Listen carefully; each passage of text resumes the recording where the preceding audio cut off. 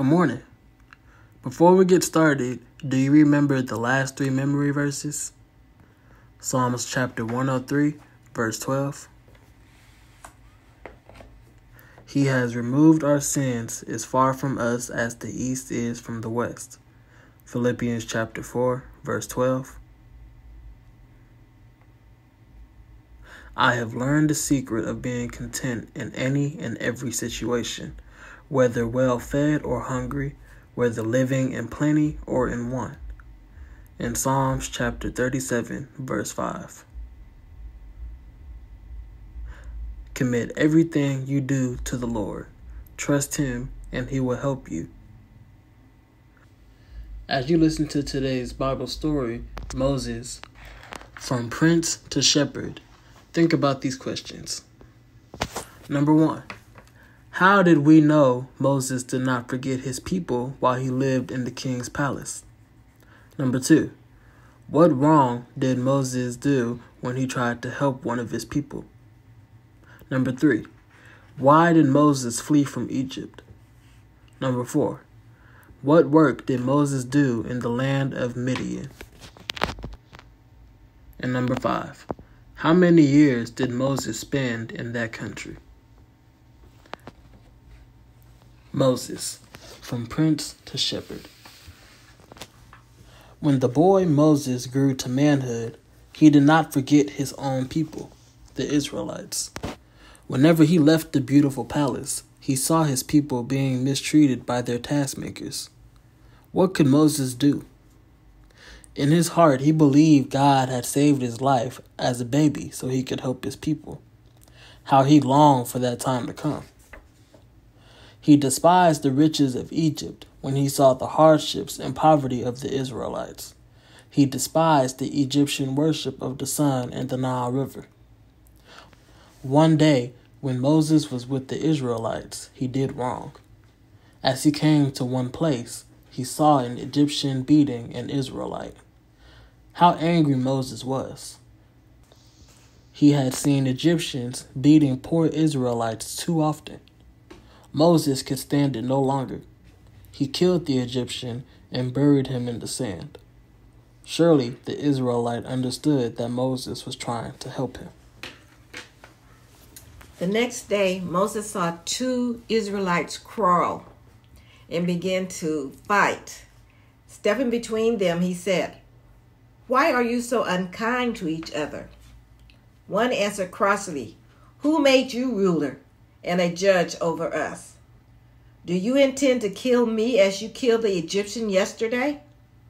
When Moses heard this, he was afraid. Didn't his people know how much he loved them and how he longed to help? Now Pharaoh would want to kill him. He must find a place to hide. Perhaps he would be safe in the wilderness. After a long, tiresome journey across the desert, Moses came to a well. Here he sat down to rest. Soon 7 young sisters came to draw water for their father's flock. As they watered the sheep, other shepherds came and tried to drive the sheep away. This had happened many times before, but this time Moses was there to help the sisters. When the sisters returned home with the flocks, their father asked, "Why are you home so early today?" They replied, "We met a stranger at the well. He helped us when the men tried to drive our sheep away." "But where is the stranger?" their father asked. "Why didn't you bring him with you? Go and invite him to eat with us."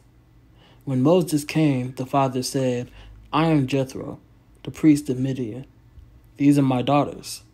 As they talked, Jethro invited Moses to live among his people and to care for his flocks. Later, one of Jethro's daughters became Moses' wife. For 40 years, Moses worked as a shepherd in the land of Midian. Because he was a stranger among the people of Midian, Moses named his first son Gershom, which means a stranger here. Changes were taking place in Egypt. The old Pharaoh had died and a new Pharaoh ruled. Daily he oppressed the Israelites and made life even harder and more miserable for them. Their hearts grew heavy. They groaned beneath their heavy burdens. In anguish, they cried to God, and he heard their prayers. Now let's answer the questions from earlier. Number 1.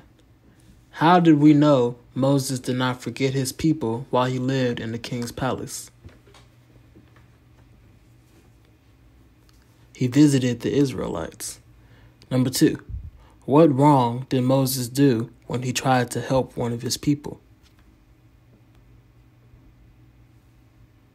He killed a cruel taskmaker. Number 3. Why did Moses flee from Egypt? He knew Pharaoh would try and kill him. Number 4. What work did Moses do in the land of Midian? He was a shepherd. Number 5. How many years did Moses spend in that country? 40 years.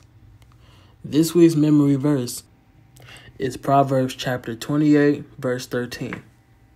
People who conceal their sins will not prosper, but if they confess and turn from them, they will receive mercy.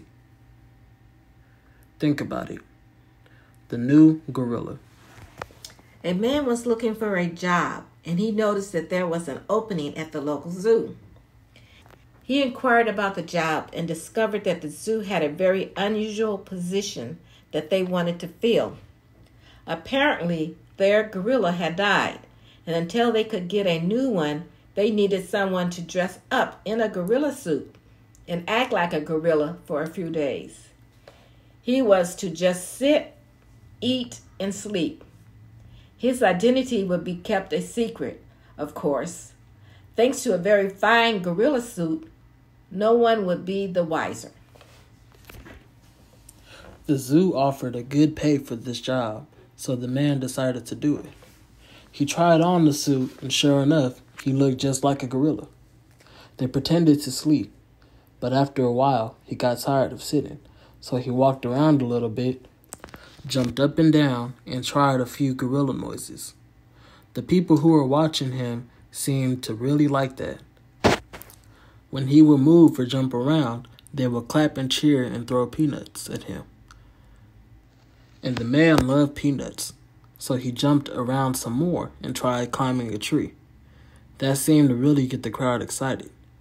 They threw more peanuts. Playing to the crowd, he grabbed a vine and swung from one side of the cage to the other. The people loved it and threw more peanuts. Wow, this is great, he thought. He swung higher, and the crowd grew bigger. He continued to swing on the vine, getting higher and higher, and then all of a sudden, the vine broke. He swung up and out of the cage, landing in the lion's cage that was next door. He panicked. There was a huge lion not 20 feet away, and it looked very hungry. So the man in the gorilla suit started jumping up and down, screaming and yelling, "Help! Help! Get me out of here! I'm not really a gorilla. I'm a man in a gorilla suit. Help!" The lion quickly pounced on the man, held him down and said, "Will you shut up? You're going to get both of us fired."